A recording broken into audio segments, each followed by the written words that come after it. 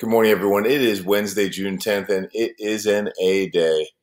It's hard to believe it's Wednesday of our last week of e-learning, but kind of exciting too. Weather's getting warmer, feels like summer, feels pretty good. Let's get into our day. Today is National Iced Tea Day.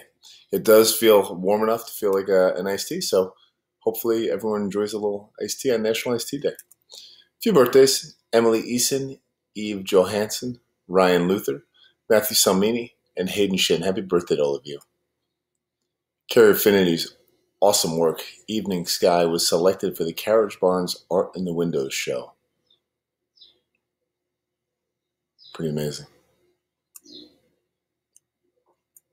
We continue with Pablo Villa's project. With the assistance of Lauren Delatash, he has designed a senior project to include a front porch photography session for each member of the senior class. He's captured some amazing photos, allowing each student's uniqueness to shine through. Ali Leopold.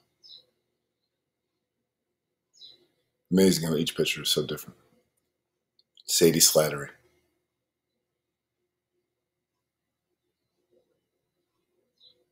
Really cool. Isha Terra Desai. Awesome. Cortland Parrott.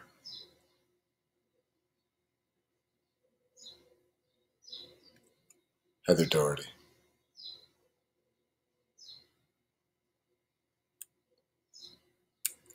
And we also had a couple people submit their own work. Arlen Ruiz.